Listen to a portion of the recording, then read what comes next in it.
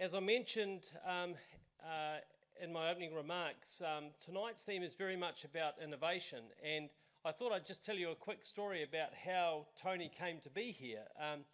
So Tony's no stranger to Auckland. In fact, he's been coming here for about 10 years and working with the University of Auckland, delivering classes on entrepreneurship there, and many of you, if you've looked at Tony's bio, will know that he's involved with Stanford University, which has been one of the major partner universities for the University of Auckland, and we have a number of young Aucklanders there doing very well, and then launching from there often into Silicon Valley.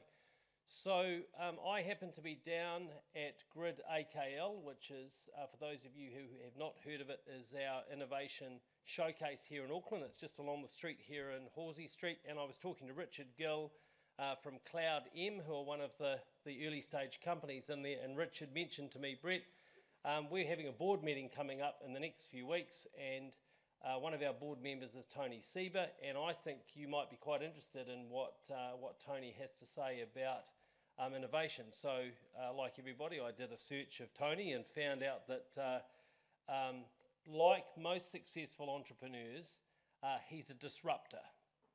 So he looks for disruption and opportunities for disruption to create, if you like, an energy or an edge.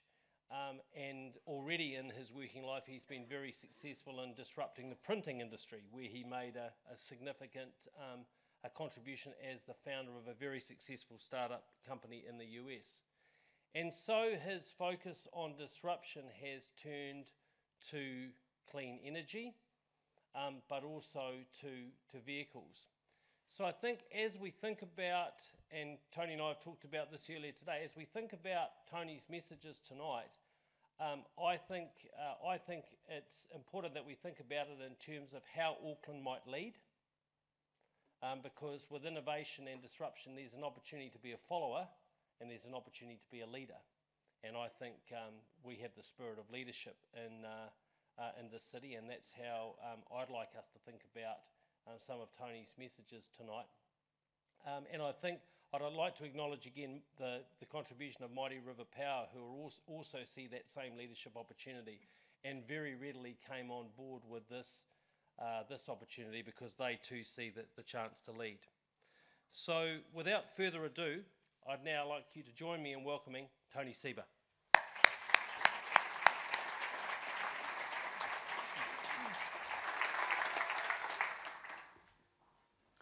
Thank you. Can you all hear me? Thanks for that introduction. Thanks for the sponsors, Mighty River Power. Thank you to Cloud M for bringing me here. We're disrupting health and safety, and you'll hear about that some other time. But tonight, I want to tell you about the clean disruption of transportation. But before I tell you about the future, I want to tell you about the past, because there's something to be learned about the past. Can you all see the picture okay? Can anyone tell me where the car is in this picture? Anyone?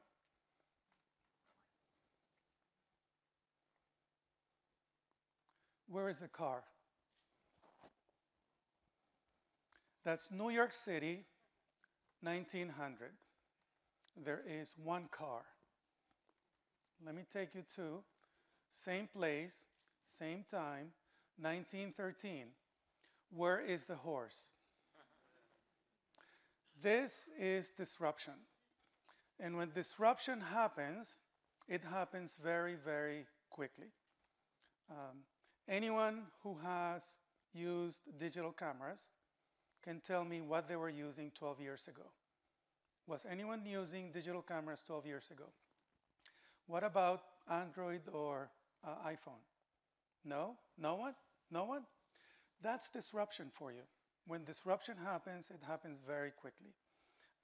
So today's agenda, I want to tell you about technologies, disruptive technologies that are going to change everything having to do with private and public transportation.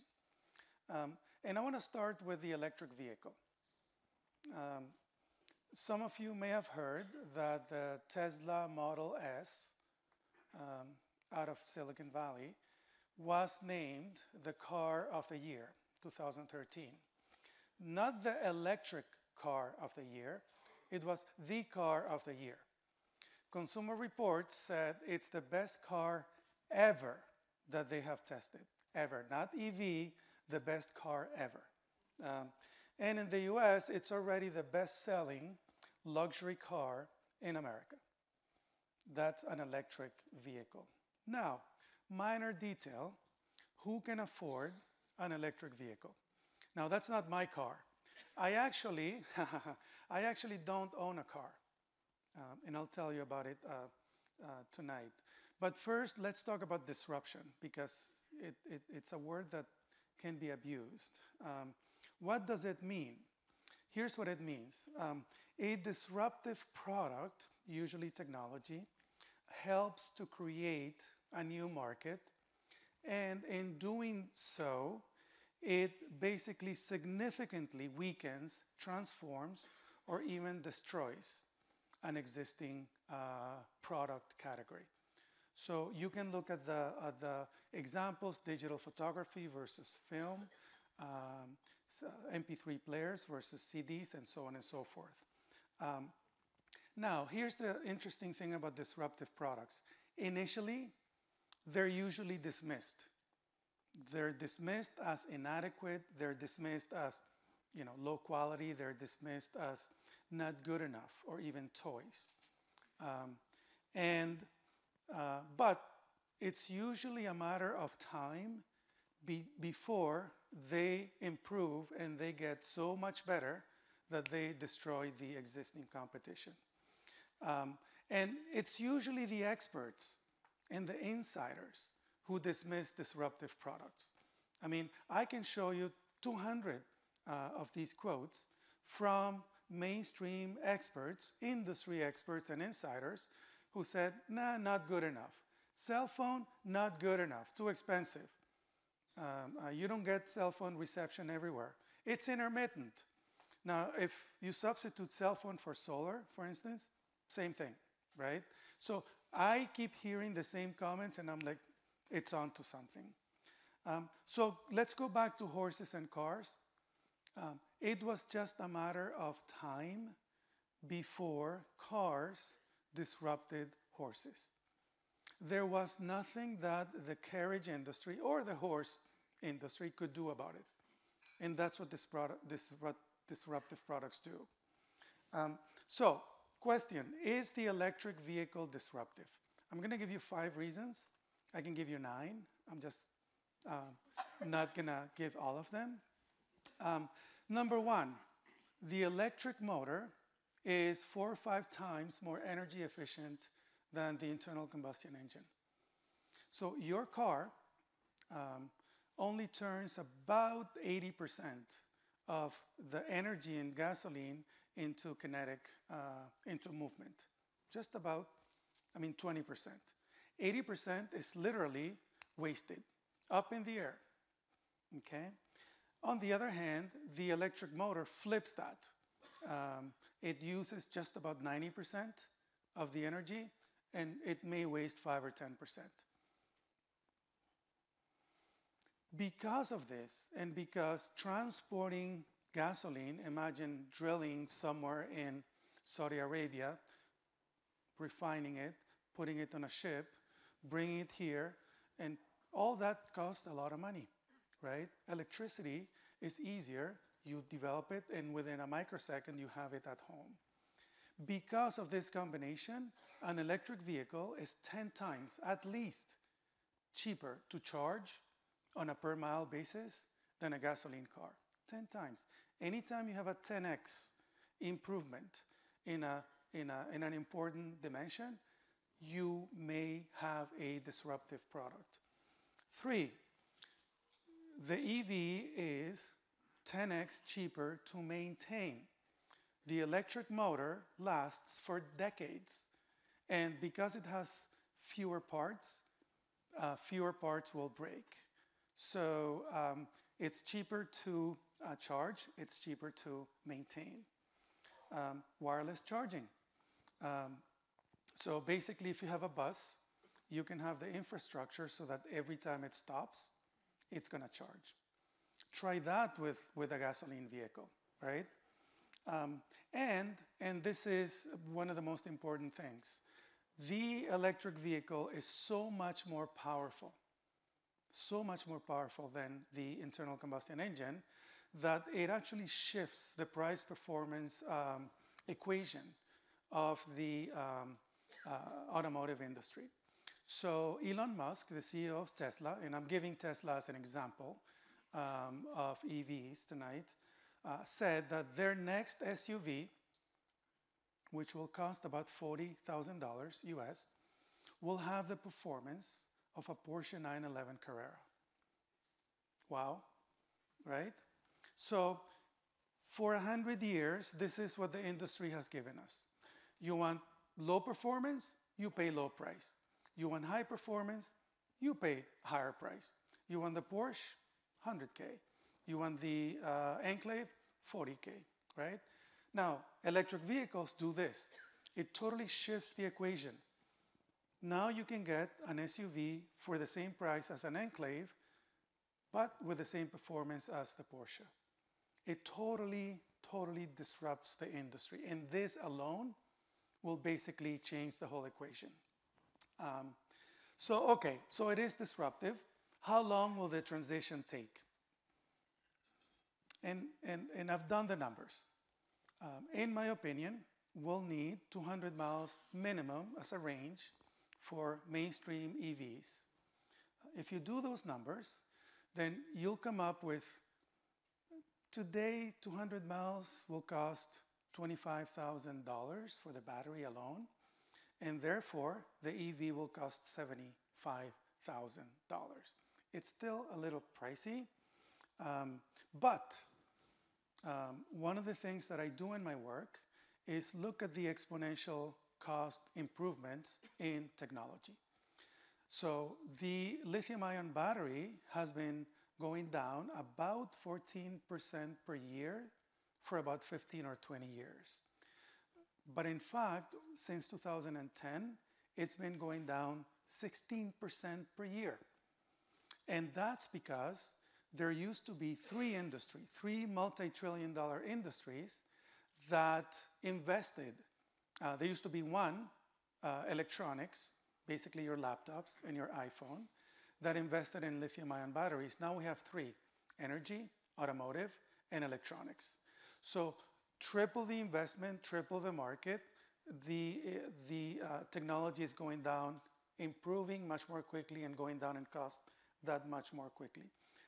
As an example, you may have heard that Tesla is going to open a $5 billion battery factory. $5 billion. Now, this one factory in and of itself is going to double the lithium-ion production in the world. Just one factory.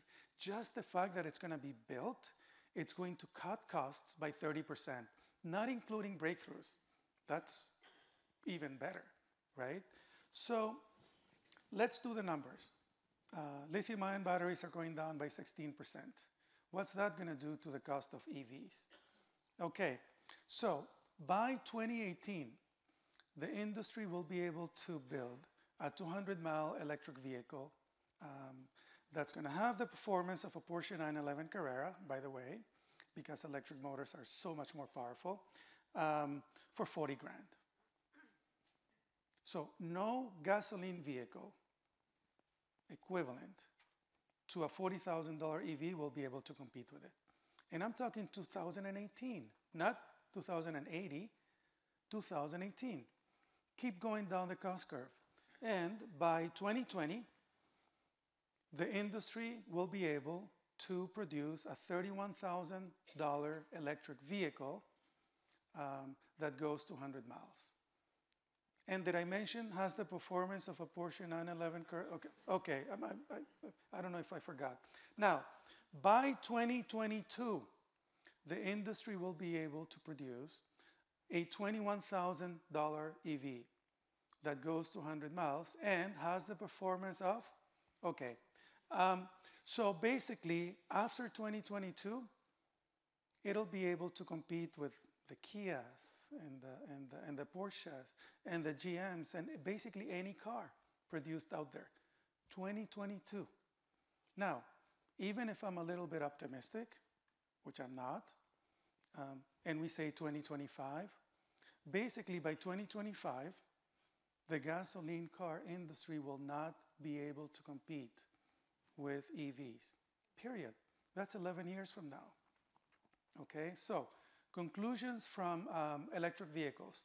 One, the mass migration from gasoline vehicles to EVs is going to start around 2017, 2018. Two, all new cars will be electric by 2030, maybe before, like I said. All new cars will be electric by 2030, and oil will be obsolete because all new cars are going to be electric by 2030. Okay, let me talk about the mobile internet. Now, this is actually my phone, what I'm showing. Did I say I don't own a car? I don't own a car. I do everything using this, my iPhone app, and I'll talk about it. So if I want to get on the bus, there's an app for that. I know exactly when it's coming and where it's taking me and when I'm going to get there. If I want to get on the train, there's an app for that. Car sharing, ride sharing. I don't take taxis anymore. I do ride sharing. It's all in there. My whole public and private transportation is here. I want to talk about a couple of things though. Car sharing. There's a company called Zipcar that basically has on-demand individual transportation. So anytime that I need a car, I just go on the app and I say I need a car for 2 hours. I rent it. It's 2 blocks from my place. I take it for 2 hours. It includes gasoline. It includes insurance. It includes everything. I just show up, take it, go shopping, come back, done. Done, right? I don't need a car. Now, here's the interesting thing about car sharing companies like Zipcar. What they do is there's a ratio of every 15 users of Zipcar for 1 car. So they basically take 14 cars off the road. Now remember that 15-to-1 ratio, share to own ratio, 15-to-1. So basically, models like this are changing the whole concept of car ownership. I mean, if you can use a car, pay $7 an hour for a couple hours, why do you need to own it?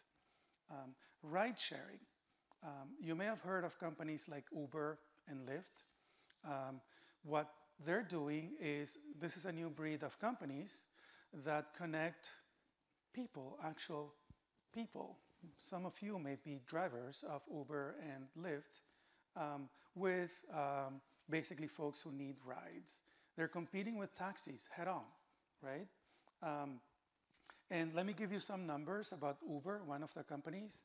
They were started in 2009. Now they're in 155 cities in 41 countries. As of December, they were getting 1 million ride requests per day. 1 million per day, okay? They were collecting $1 billion a year, and they're doubling that every 6 months. Every 6 months. Now, they don't own cars. They don't own anything. This is software, okay? So 2013 revenues, $200 million. Now, it gets better.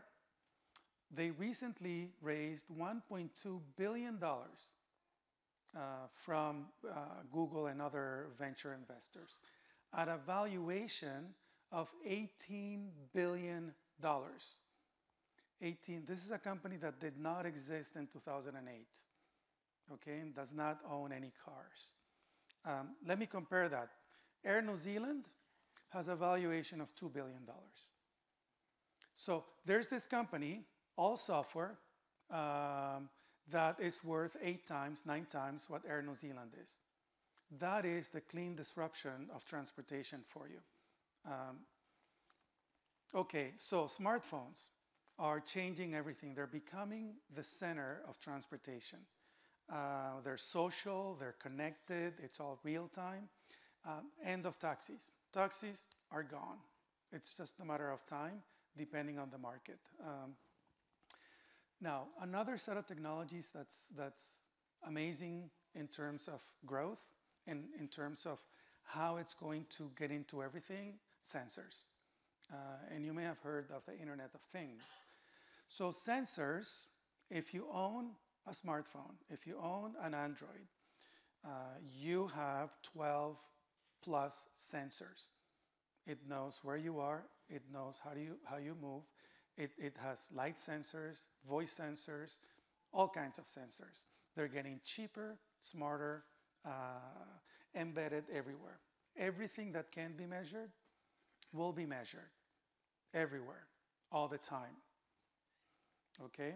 Here's how fast the sensor market's growing. Some types of sensors are growing by 200, 700% per year.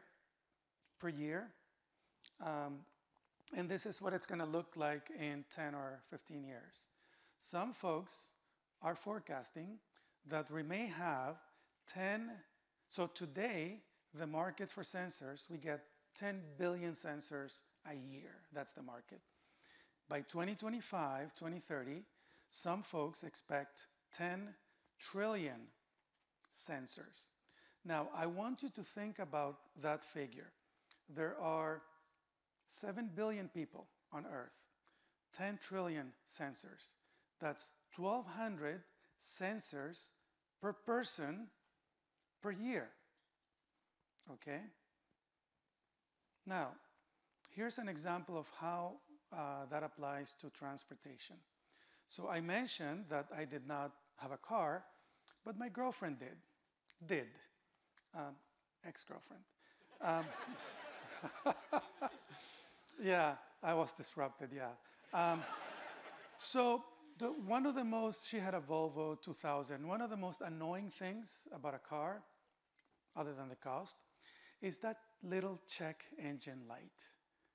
When that check engine light goes on, you don't know if the car needs to be washed or it's just about to blow up, right? But it has all the information. It's all in there, right? So this little sensor, about yay big, $99, I bought it. It tells you timeline for the trip. It tells you how fast you're going. It tells you where you're going. All that information is in the black box, whether you know it or not. So this sensor thingy told me all of this, all of it. And of course, it told me the check engine light, what it was, which was bugging me to no end, right? It only cost me $100, and I looked good doing that. But here's how it's going to change a lot of things. There's a startup company in San Francisco that's offering one of these sensors that you can plug into your car, and they can offer you insurance, car insurance by the mile. Now, think about the way that car insurance companies work today. They know your age, they know where you live, they price it. That's not a very good way to price insurance. They have no idea how you drive, unless you have an accident, right? And then it's too late. That's not very smart. Now, these folks know how you accelerate, where you park, where you are, when you drive. They know everything. So they can actually price insurance to a level that no car insurance company can. So using sensors will disrupt the car insurance industry. Okay, unless they, of course, do it themselves. Now, vehicle-to-vehicle communication. So basically, we're talking about sensors talking to one another when you drive. So you can talk to other cars, you can talk to traffic signals, school signals, basically everything having to do with transportation. And it can be any type of transportation, bikes, motorcycles, cars, buses, trains, ferries, whatever. So everybody will be able to talk to everybody when, of course, all cars have vehicle-to-vehicle communication. Now, imagine every single car having one of these, sending information every microsecond. One, there's a lot of data, right? Big, big data. But also, everything is connected to everything. Every car is connected, every traffic signal is connected, every school bus is connected, so that we can finally see traffic as a living, breathing thing. Now, imagine that if you use something like a Fitbit for your heart rate or to count your health, you can also connect that. So soon, within 10 years, we're going to have trillions of sensors in billions of devices, and a car will be a device, generating all kinds of information, from humidity to your heart rate. All of that is going to be connected to that Internet of Things. And so, conclusion. Vehicles are using increasingly sensors. Everything having to do with transportation is being connected. It's measuring everything about you, everything about every car at all times. And this is basically the Internet of Things. And I'm going to put all these things together in a second. Now, the other major disruption in transportation is going to come from autonomous vehicles, self-driving cars. So Nissan has announced that by 2020, they will launch a fully autonomous car worldwide. 2020, this is not, 2040, 2020, that's 6 years from now. Fully autonomous means what? You can sleep in your car, basically. Not when it's parked, but basically you can go to work and sleep in your car, do Facebook, work. You can do basically anything you want. Now, can you play the video? Let me show you this quickly. This is Google's latest car as of May 2014. Okay, Annie, here we go. All right, Connie, let's go. There's No steering wheel. No steering wheel. You said relax. You don't need to do nothing. It knows when it needs to stop. It knows when it needs to go. It actually rides better than my own car. Yes, sure. What she really liked was that it slowed down before it went around a curve and then accelerated In the curve. She's always trying to get me to do it that way. That's the way I learned in high school driver's ed. So if I had a self-driving car, I could spend more time hanging out with my kids or helping them with their homework, even just tending to them, finding out how their day was and not having to wait till you get home and have dinner and all that. So it'll be good. I love this. This car is ready. It's ready. It's out there. They just built 100 of them, and they're using them, some of them anyway, in the Google campus in Mountain View. And just to show you, this is what a Google car sees. This is what the technology is called LiDAR, short for laser and radar. They can see 200 meters ahead and actually 360 degrees, 200 meters. And so LiDAR, just to give you an indication of exponentially improving technologies, the one that they use, the LiDAR is the hat on top of this car, was 70 grand in 2012.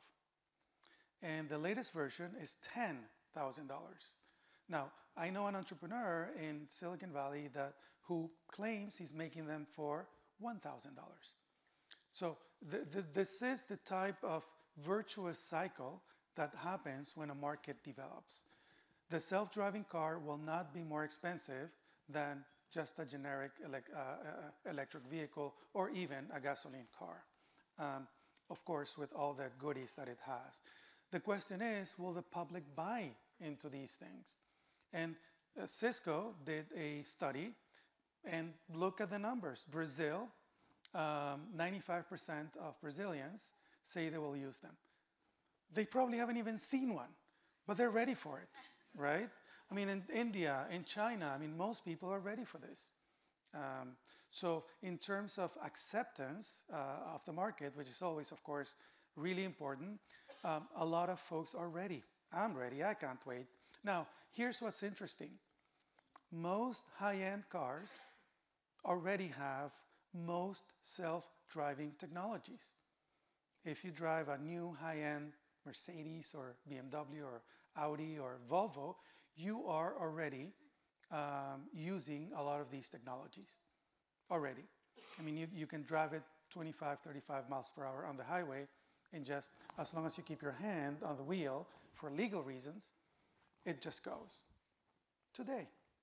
Now, the US Department of Transportation has this matrix from 0 to 4, where 0 is humans are in full control, and 4 being the car, the computer, is in full control. We're already at level 3. Already. So we just need a little push to get us to full autonomy. And the Google car is nearly there. So in fact, since that press release in September 2013, that Nissan was going to launch their autonomous vehicle in 2020, they're like, actually, things are going faster than we expected. We now expect to launch it 2018. 2018, full autonomous car.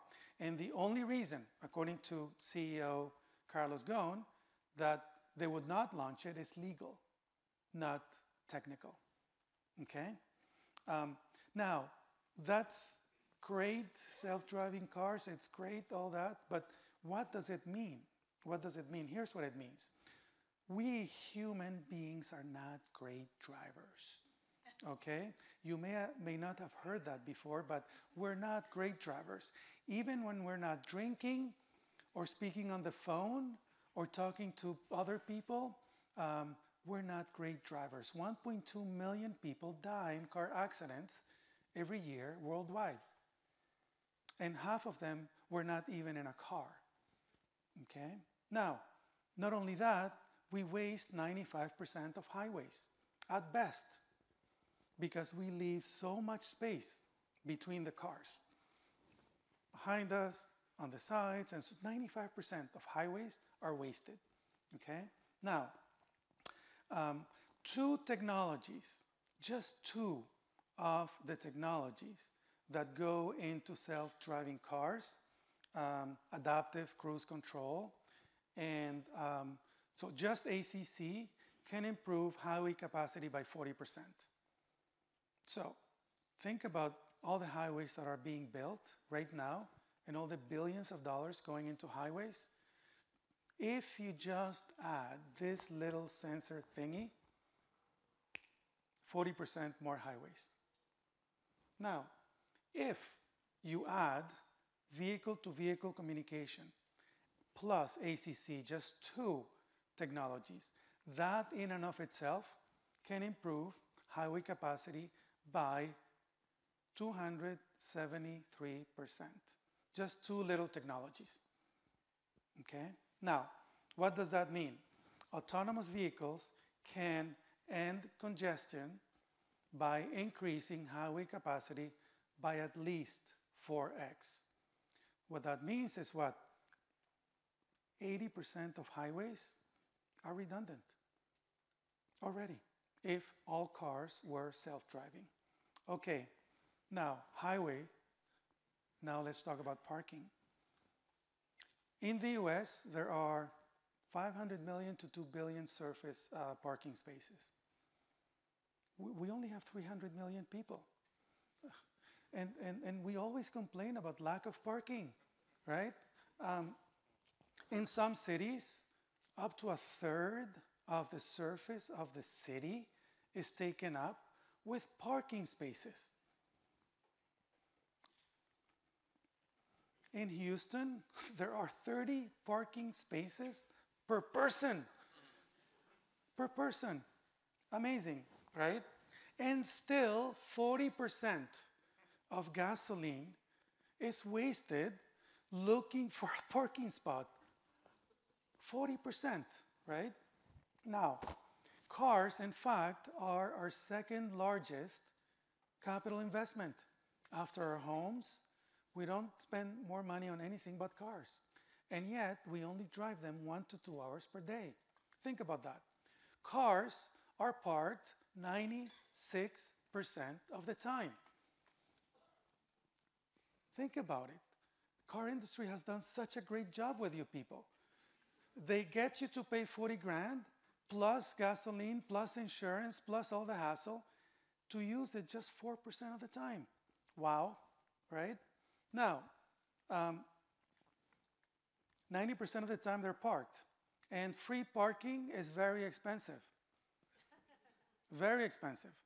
Taxpayers pay at least $20,000 for each free parking, curb or off-street parking.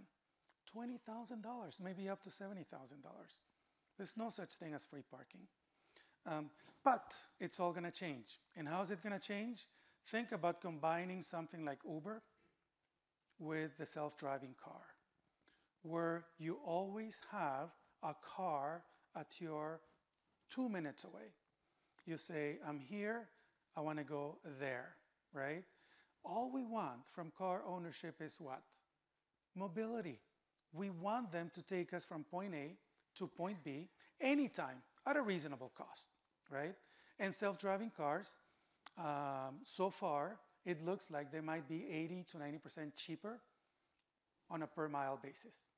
So if you can go from anywhere to anywhere, anytime, at 90% less money, why would you want to own a car, which is an expensive bookend, in other words, right? So when you do this, it's going to flip the equation. Self-driving cars don't need to park, really. They're going to pick you up, drop you off, and pick somebody else up. Think about it. Which means that cars, instead of being 90% parked, they're going to be 90% used. Even if it's only 80%, what that means is the world is going to have 80% fewer cars. Does that make sense? 80% fewer cars. There's going to be no need to own a car once you combine mobile internet and the cloud and big data and self-driving cars. So I told you that the Zipcar share to own ratio was 15 to 1. Basically, for every user, we take 14 cars off the road. Even if you do 5 to 1, which is a more conservative number, you still take 80% cars off the roads. Done. Okay. 80% of parking spaces, redundant. We don't need them anymore. We don't need driveways in your homes. We don't need parking. We don't need garage, especially in the downtown area, because they're going to drop you off, pick somebody else, and keep going. And if and when they actually need to park to recharge, they can do it somewhere else where it's cheaper for the land and so on and so forth. Now, an example of a city doing this, or at least announcing that they're going to do it, Helsinki, Finland, just announced that they're going to do exactly what I'm saying. The downtown area is going to be knit together with driverless cars, minibuses, ferry, and this and that. Basically, they're doing the infrastructure so that all of these transportation options, private and public, are going to be linked via software. Basically, they're doing what I showed you, what I've been doing for 7 years.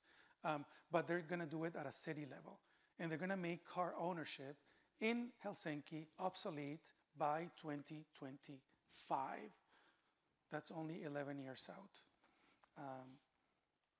Okay, so conclusion.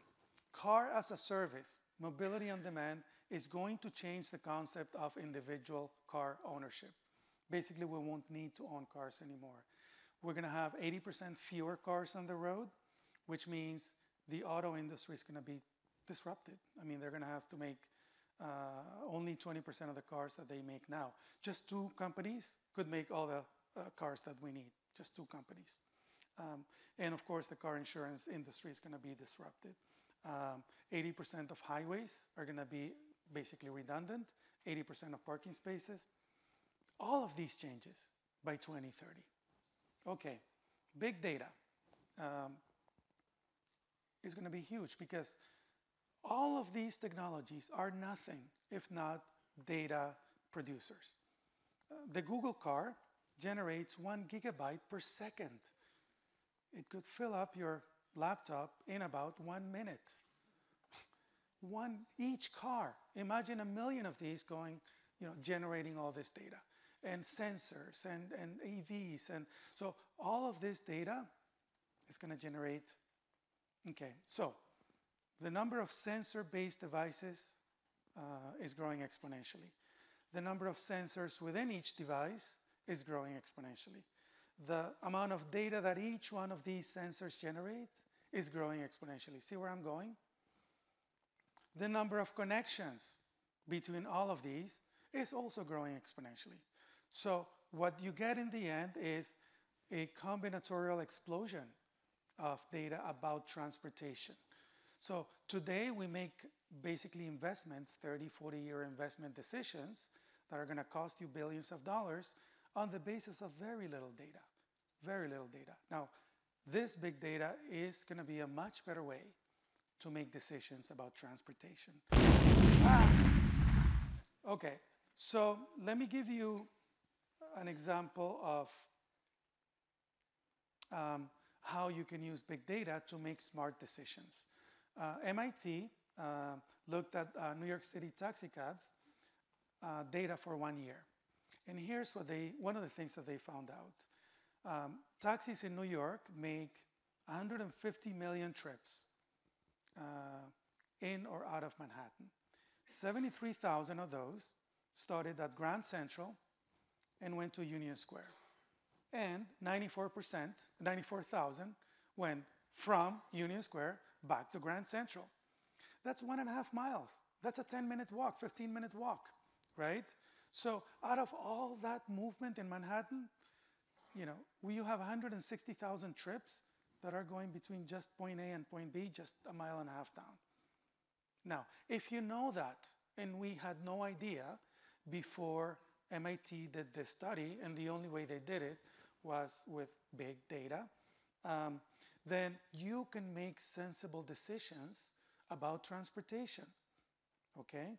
Now, I just want to give you one example about what you can do, what a sensible... We're here at CES trying out the Navio, which is a self-driving shuttle. It's very cool. It's actually used for locations such as college campuses or the military or even corporate campuses like Google or places like that.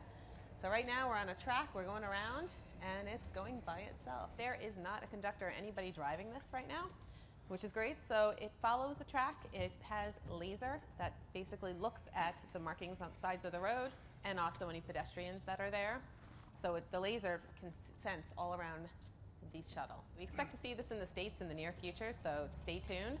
But it's actually a great concept, and we really like the idea. It helps with mobility, getting a bunch of people on this tram, and it also is fuel efficient. So there you have it, self-driving vehicle, riding on batteries. It's an electric car. It already works. It already works in Europe.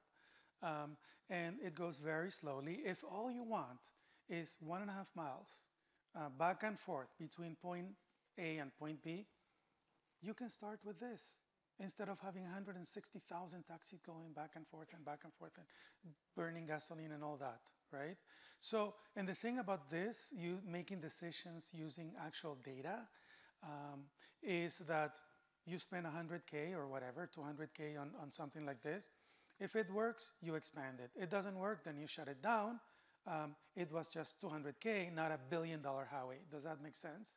So that is the beauty of making decisions with big data. Okay, so let me wrap this up and put all these things together.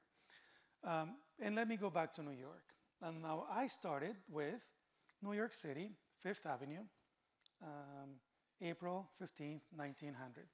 And every time I show horses are so cute, they're so romantic, right? But in fact, they were not. They were anything but. Has anyone heard of the horse manure crisis?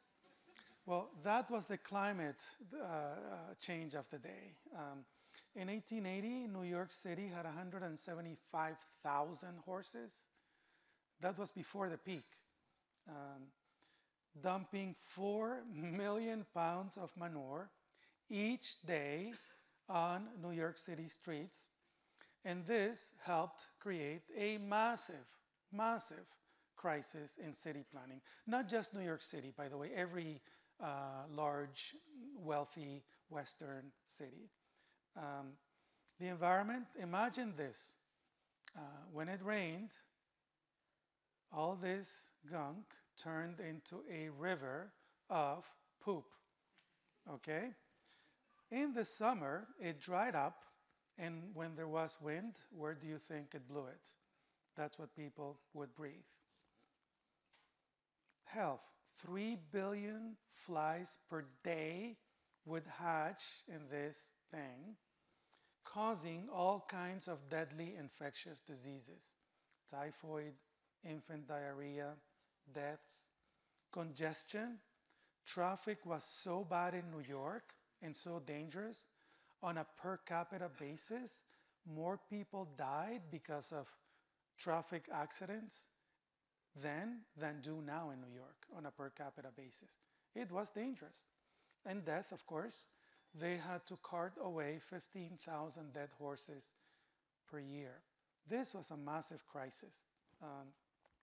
And there was no way that they could solve this within the existing infrastructure, the existing organizations, the existing system.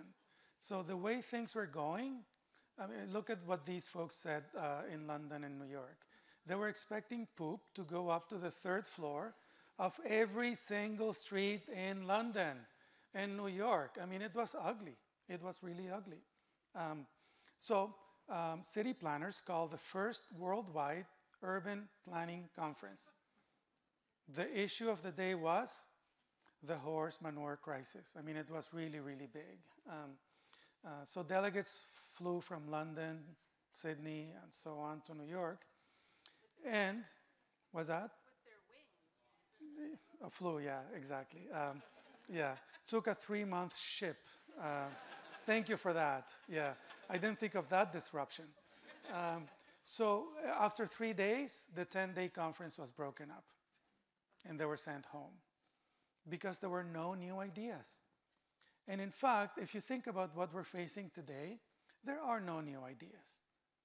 We can't solve the gasoline car crisis within the existing system. Cities have tried congestion pricing, and cities have tried preventing parking, and cities have, it is not going to work within the existing system. And that's what they faced those days. Now, what did solve this was not clean poop, was not manure capture and storage. I mean, think about what the energy industry is selling you today as solutions to the energy crisis. It was not fracking manure or biofuel poop. None of that stuff. I'm sure they tried it. And I'm sure some people denied that there was a horse manure crisis. What horse manure crisis? What are you smoking? Poop? And, by the way, it wasn't solved by a government, target of 30% less poop in 20 years. No, that didn't solve it either. What did solve it was 2 technology disruptions. One, the automobile. The automobile was an environmental technology at the time, but that's not why it won. It won because it was a disruptive technology. And 2, the electric streetcar. That combination of public and private transportation, 2 different disruptive technologies, solved the horse manure crisis. And it took less than 15 years. We went from all horse to all car and electric streetcar.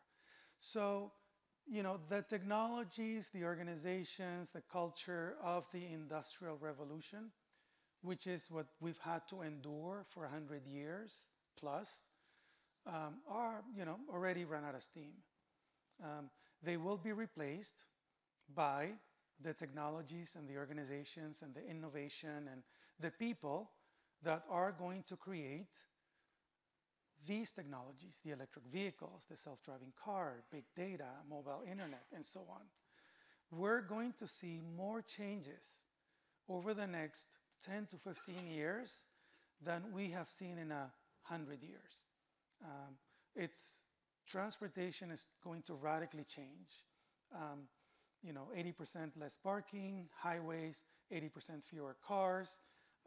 And in doing this, basically it's going to open up so much more room for us to have parks, not parking, to have green, to have more density, to have more businesses. And all of this is going to make our cities more livable, cleaner, healthier, and wealthier.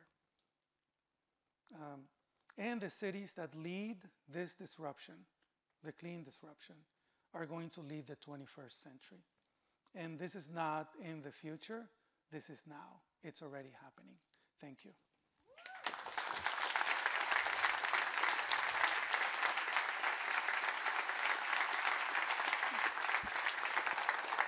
Thank you. Thank you.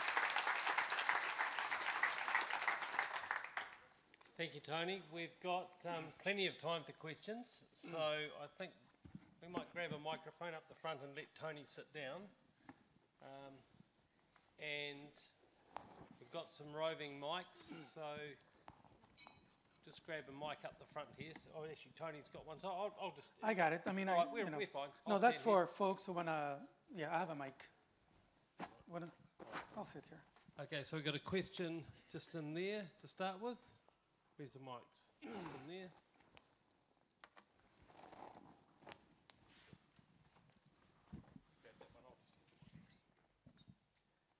Actually, I'm just wondering about the fact that we seem to have a $3 billion new train loop being planned for Auckland, and I'm wondering, is there any point? Tony, you want to talk about trains? Look, we need both public and private transportation. I mean, I don't know the details of this train. I would have to take a look at it. But we're going, like in the horse manure disruption, there was a private and there was a public transportation disruption.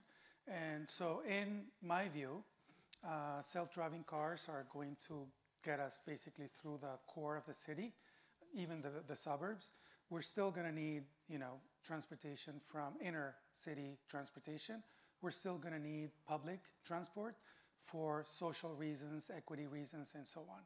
Now, I don't know the details of this project, but what I'm saying is we're going to use both, right? I use both today, and I don't think that's going to. Palo Alto, Stanford is 40 miles from San Francisco, so I use basically whatever it is, buses and this and that, to take me to the Caltrain station, and that takes me to Stanford. So I don't know if I answered your question. Yeah. Thanks, Tony. Yeah, Tony, I Yes. agree with you 100%. I've just got one question. Yes. How do I get my boat down to the water? Are you asking me or inviting me? Yeah, no, I'm asking you. Yeah, self-driving cars are going to do everything that gasoline cars do, only better and cheaper and faster. Other questions? Question at the back there. Yes? Yep, we can hear you. Tony, you talk about the combinatorial explosion of data. Yes. What about the combinatorial explosion of data storage and revolutionising the sustainability of that going forward? Because we're going to have, in polite terms, fuckloads of data. And what do we do with it, and how do we store it in a sustainable way too, if we're going to make these cities clean long term? Yeah. Yeah, we're going to have to power all that with so the part that I didn't talk about today is the energy generation portion. And basically in energy generation, the whole dirty energy industry is going to be disrupted, period. I mean, I could spend another hour, I won't, talking about that disruption, but technologies like solar are improving also exponentially, and solar is going to eat everything, period. So that's going to happen too. Lithium ion is improving, solar is improving, wind is improving, and so that's going to disrupt everything. Yeah. All right, next question just down here, please. Hello, my name is Oli Mikosha. I'm looking forward to our discussion, Tony. But on 8th of April, in Mountain View, Google, for the first time, publicly endorsed personal rapid transit.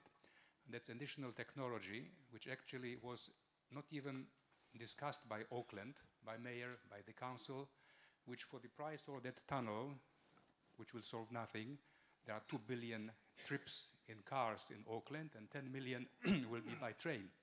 So it's 0.01%. What I'm asking is that this technology, which combines Google cars, self-driving last mile, 400 kilometers of Auckland could be covered by the price of that one tunnel, and many cities as well. Now, isn't that possibly a technology which could be complementary, a third one to the ones that you've mentioned, which actually is much more efficient even than Google cars, because they will not quite offload the traffic jams. As you know, traffic jams happen in peak times, and Mountain View is today 23 times more congested than last year. So Google cars will be standing in the traffic jams even though they will be tightly packed. Right.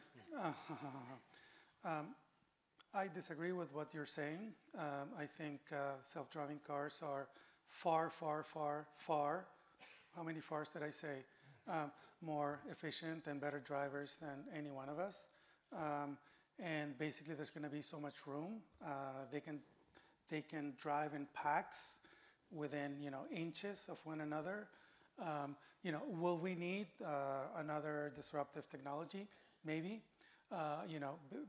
Show me the data and I'll change my mind, but I just haven't seen it. Yeah. Simon. Thanks, Brett. Tony, it's easy to see disruptive change in retrospect, but I wonder how do we see it coming, and how do you plan for it? There must have been examples of false starts of what looked like disruptive change that didn't go anywhere. And that seems to me the most important thing now is to be able to say, this is a real one, and this is what we need to plan for. How do you do that? No, that's a very good question. We in solar we had an early start in the 80s, and then it fizzled. EVs also had a false start in the 90s. But what I'm looking at is that we have already reached critical mass, and basically the mass of the adoption curve at this point in terms of number of people, technology, cost curve is just too compelling to not happen. At this point, when you look at the cost curve, it's going to happen. It's going to happen, and by the way, it's going to happen whether we want it or not, because technologies, as you may know, have their own momentum. And so at this point, the way I see it, we have only two choices. We, meaning as city planners, as a country, as a region, we only have two choices. This is going to happen because the technology is taking us there. The question is, do you want to lead or do you want to follow? And the cities and the regions and the countries that lead will become wealthier. I mean, this is going to need a whole lot of technologies, and we're still going to need entrepreneurs. We're still going to need new technologies to put it all together. The Googles and the Facebooks and the Nokias of the clean disruption are only now being built. So by leading, we can make mistakes, but we can also build the billion-dollar companies that are going to make this happen. But essentially, we only have the choice of leading or following. Okay, I've got a question here, and then one over there, and then we'll keep going. We've got plenty of time. Hi, Tony. It's Oscar here. You've made a compelling case for how this is going to change, and you've said that countries or cities should become leaders, but how this technology is coming, with Uber and Google driverless cars are coming, what changes do we need to make in the planning? And who's we? The city? The city, residents of the city, entrepreneurs, how do we take the advantage of it, and how do we become worldwide leaders? Look, this is, again, it's a technology disruption. As an entrepreneur, you find an opportunity, you jump on it, right? As a city, as a region, if assuming that Auckland wants to lead, at this point it's a matter of political will.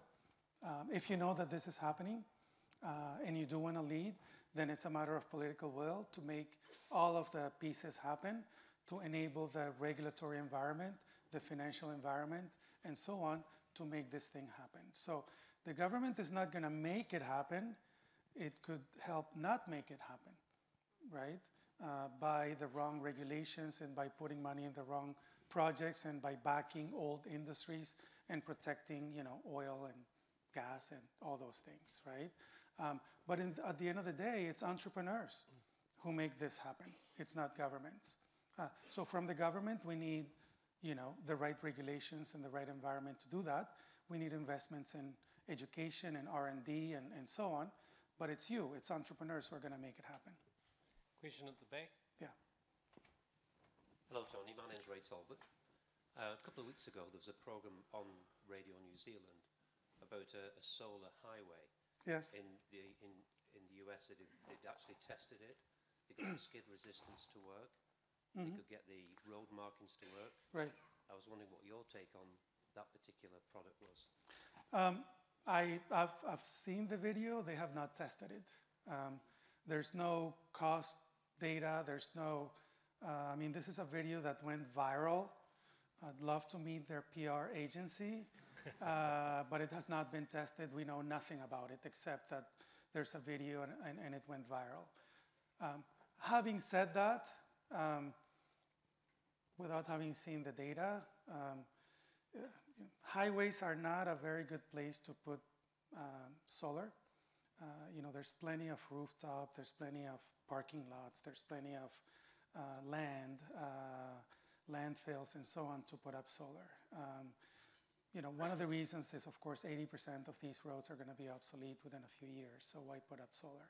But the main reason is highways are very expensive on a per mile basis, and we don't have data about this solar highway. Okay, just there, and then if you can pass the microphone forward to the person in front of you when you're finished. Yeah. Thanks. One of the most exciting things I was thinking about is this could lead to a depersonalization of my car, because my car, his car, their car means we have lots and lots of cars. And if these electric cars can be dropped off and someone else can pick it up and drop another one off, yeah. You have so far fewer in cities like Shanghai or Sao Paulo that are actually unlivable because of traffic right now. Yeah. No, I agree. We're not going to need to own cars. We're not.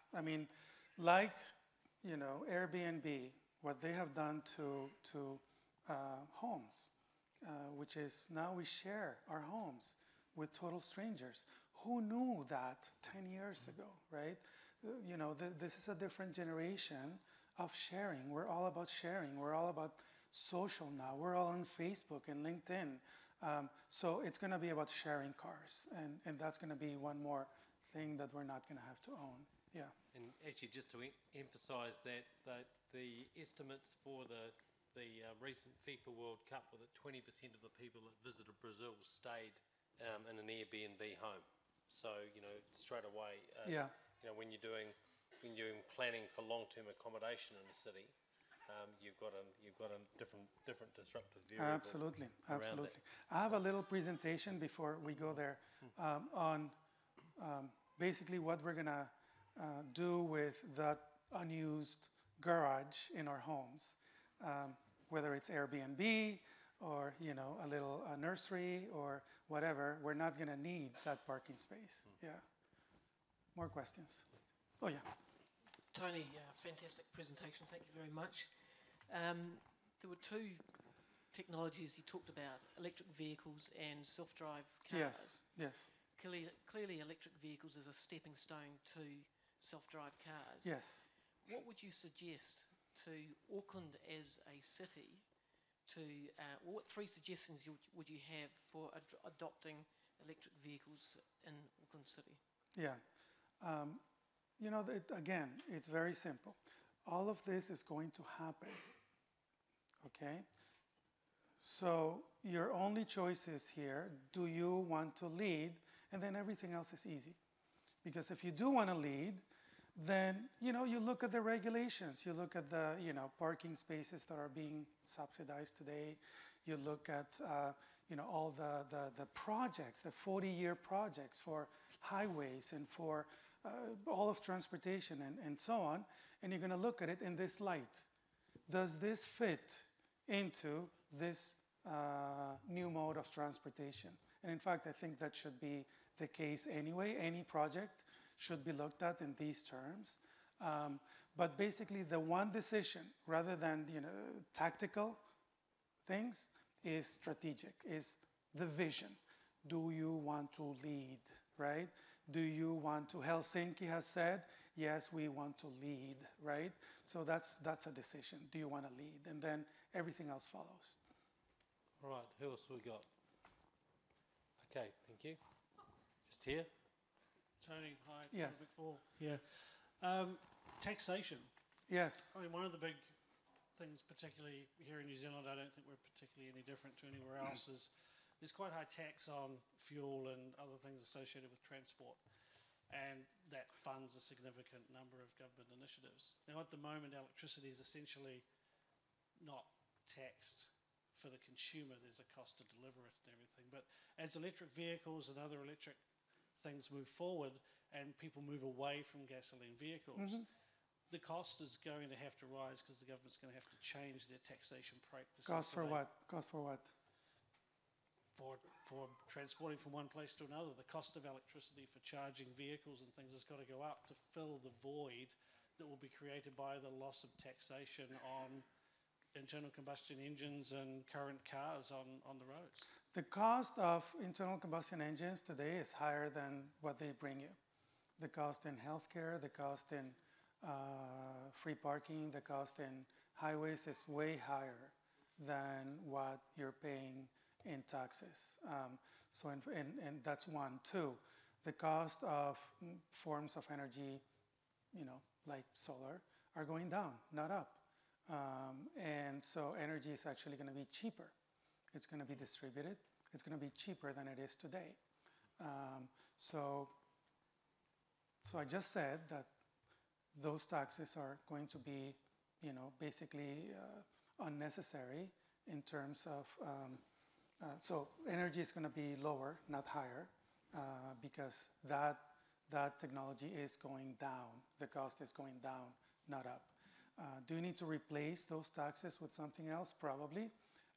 But also you're not going to have all the costs related to, you know, the people, 500 people who die every year because of car accidents, or 500 people who die because of oil pollution or coal or whatever, right? So you have to weigh both the costs and the revenues before you can say this is going to raise our prices.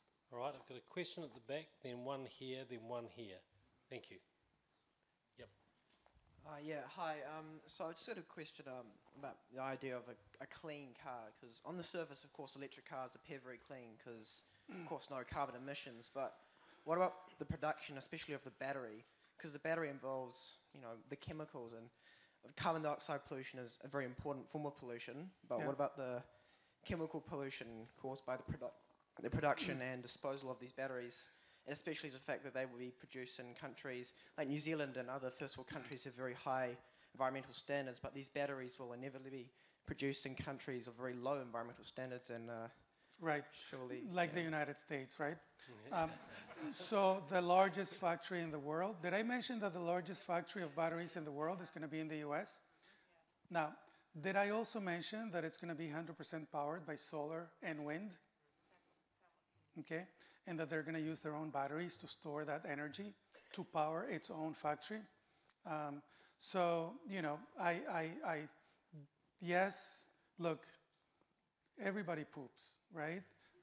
You know, every time you get in your car, you're going to, there's no option that is 100% clean, just none, right?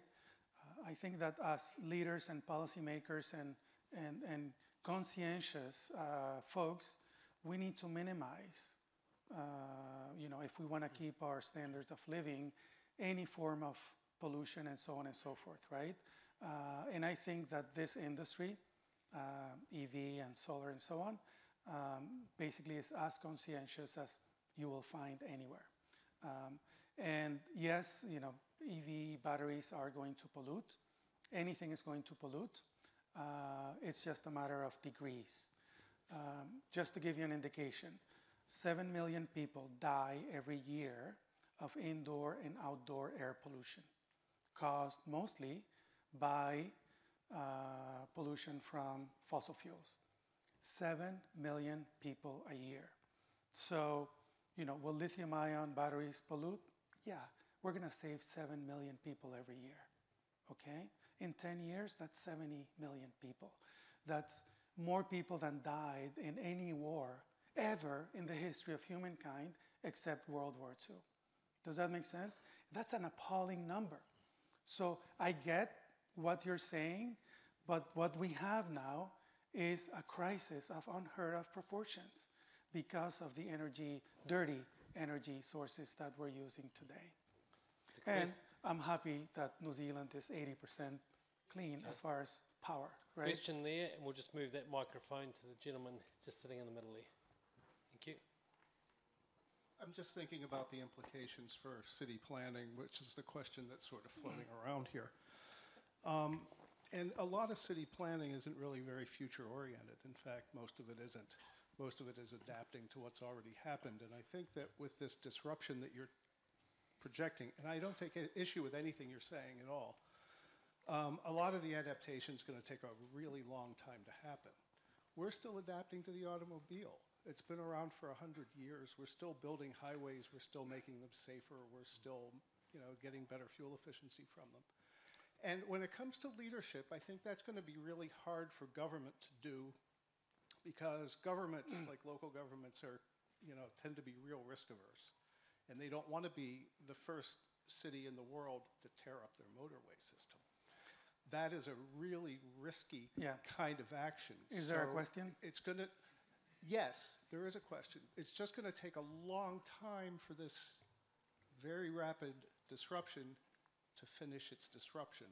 Then what comes after that? Right. So how do you manage these various phases of this disruption? Okay, so I disagree with you that it's going to take a long time.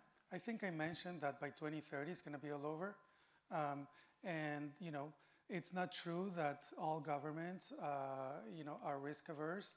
Germany has set really high goals for clean energy. Helsinki said that they want to do this by 2025. So, when there is political will, they can make it happen.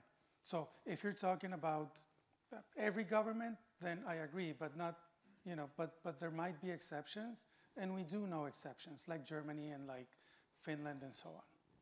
Okay, question here. In your talk, you talked about the New York taxis and how they shuttle between Union Square and Central Station. Yes.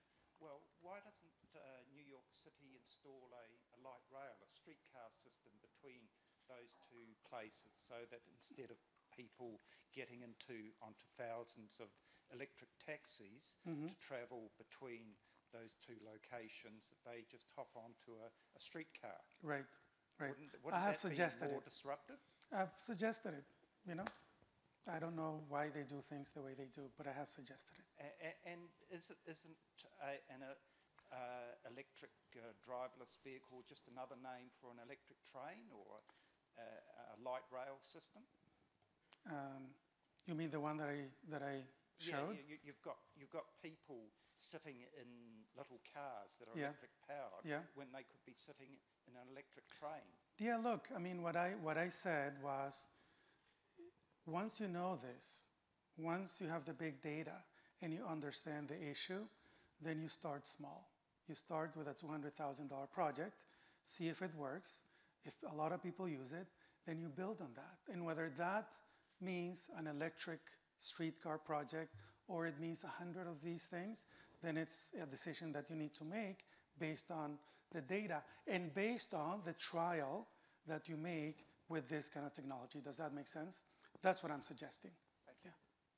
Okay, a question over there, and then this lady just here, and then the man in the orange, and then we're done. Okay, this lady here, thank you. Please. My question is there a lithium fly in the ointment? Is there enough lithium on the planet Yes. to do all this, or is there alternative battery technologies in the wings? Yes. So the answer to both is yes. Lithium is one of the most abundant elements on Earth. There is plenty of lithium if that's the way the world is going to go for 15 or 20 years. Having said that, there are really interesting and super disruptive technologies that are being developed today in the lab using, for instance, graphene. And if you haven't heard of graphene, graphene has, I think, 1,000 times the conductivity of copper. It has an unbelievable energy density and so on and so forth. So we're not there just yet. I mean, I base all my predictions on existing technologies and existing cost curves, right? Because I don't want to make predictions based on miracles. I just want to follow the existing curve. Having said that, we are going to get breakthroughs, and I think that in 15 years, the batteries are going to be graphene, carbon nanotubes, or some sort of nanotechnology-based batteries that are 10x, 50x more energy dense, smaller, cheaper, and so on and so forth. I know one, at least, entrepreneur who developed a technology based on carbon nanotubes that is anywhere from 10 times to 100 times the energy, that has up to 100 times the energy density and the power density of lithium ion. Imagine that. So, conceivably you could power 400 miles, 500 miles with a battery yay big, maybe smaller, right? So, but that's just my opinion. We need breakthroughs to happen. If we keep going down the cost curve with lithium ion, that in and of itself will take us to basically what I'm projecting. All right, please. This is actually more of a comment, really, in relation to a question about taxation. Yes. The Auckland Council at the moment has a draft policy out on car parking or parking. And at one of the workshops, it was explained that how much it costs to run a car park, and it is far cheaper to run even petrol-based shuttle buses than car parks, than covering everything with concrete. So it must be cheaper again to have it if they were electric powered. Thank you for that. And just the man behind you in the Startup Weekend t-shirt, nice to see that. Hi, Tony, thank you. You spoke a lot about city planners, and I wanted to talk about, at the beginning you said there was the public and the private combination. With the new disruption, you have then two clouds. Potentially, you have the Google private cloud that is gathering data that they will try to sell you something and they will know everywhere of where you go. So how do you see not so much the plan? I don't know of any planner that would salivate at a 3 trillion sensor data point Excel spreadsheet, but how are you going to create that wisdom within the city planning committees and cities to manage the data in the cloud? Yeah. So it's more of a wisdom question that I don't think we have necessarily talked about, because that's what's really going to be. You're going to have the private cloud, but also the city is going to hire a private company for a public good, and who is going to not dip into the honey jar of the data that will be generated every second. Yeah. So I thanks for that question. I think it's very good. I think that we should be concerned about privacy. We should be concerned about who owns the data. But we should be concerned about privacy today. It's not going to be different. I mean, the only difference is going to be we're going to have 10 or 100 times the data and the granularity that we have today, but we should be concerned about privacy today. I mean, we should be concerned about what you put out there on Facebook and so on and so forth, right? So I think that policymakers should have privacy, individual, citizen privacy in mind when this is happening. Yes, I agree with you. Yes. All right, I think we're going to have to wrap the questions there. I know that that there'll be a lot of other people that want to talk to Tony, and he'll be here afterwards. So please, please take that opportunity. Can I now ask Councillor Wayne Walker to make some closing remarks? Thanks, Brad. All good. And thank you, Tony. Thank you. Thank you very much. Thank you for being here, and thank all of you for being here. This has been a fantastic evening. I'd like to kick off just by disruptive technology by thanking a number of people again. Thank you, Brett, MC. Brett's involved with ATEED, which is all around Auckland's economic development. It's a CCO, it's nimble, it's fast, it's capable of actually bringing a number of these things together. I'd like to acknowledge Mighty River Power that helped to make this possible, Cloud M, who were instrumental in bringing Tony out. Few others, Gelcon, Resine, ANDC, that's Architects and Designers of New Zealand, and there are a bundle of others that have been up on the screen. I'd also like to acknowledge Mike Chun and the young lady who was positively magnificent, and that was Grace Rebner. So can we put our hands together disruptively for all of them?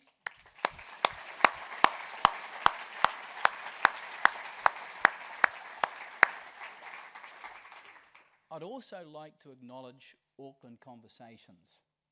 That's the facility that puts this together, puts other events together. It runs on the smell of an oily rag. It is disruptive. And there's a wonderful woman called Susan Quinn. Are you in the audience, Susan? You've got to be here somewhere. You want to stand up? Okay.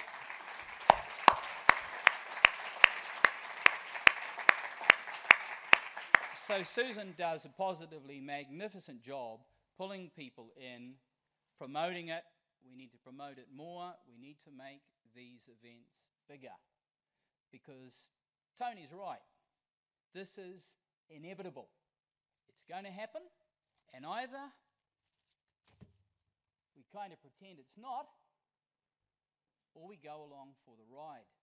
And I would suggest all of us need to be along for the ride, and we need to take this on and be disruptive ourselves. And I guess that's the message I want to put forward.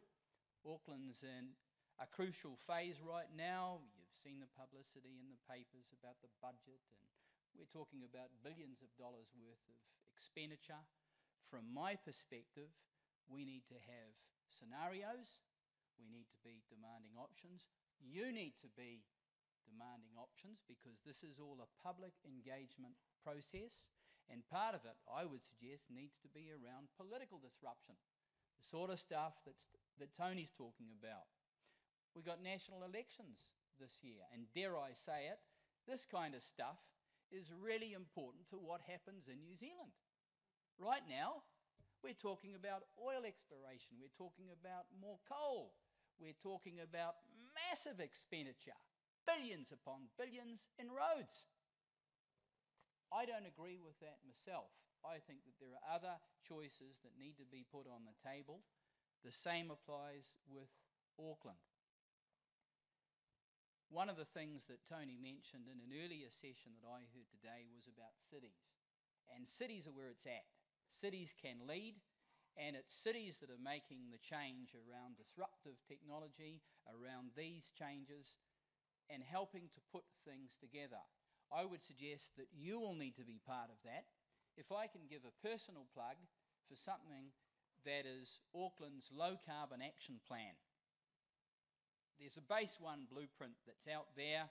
It's on the council website. Hopefully you can tap into it. But the whole idea is to externalise this process and have it driven by business, community, social, environmental. There are lots of business opportunities here, and there are lots of opportunities for government. So it's early days yet, but I'd really suggest you get in behind that. If I can also just give a bit of a plug, because Tony's a really modest guy.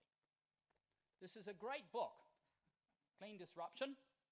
You can get it in hard copy form. You can also get it on Amazon. That's right, isn't it, Tony? Yes. Okay. And the really good thing about this book, like Tony, is it uses humour. You've got examples, you've got case studies. And there's a bundle of things that Tony hasn't covered off. And he could have told you about the disruption to coal and nuclear and biofuels and finance and water. So there's a whole lot of other stuff that goes to this that's really important that I think we need to get our heads around. So with that, if we can just put our hands together again for Tony. He's going to be around again. Thank you very much, Tony.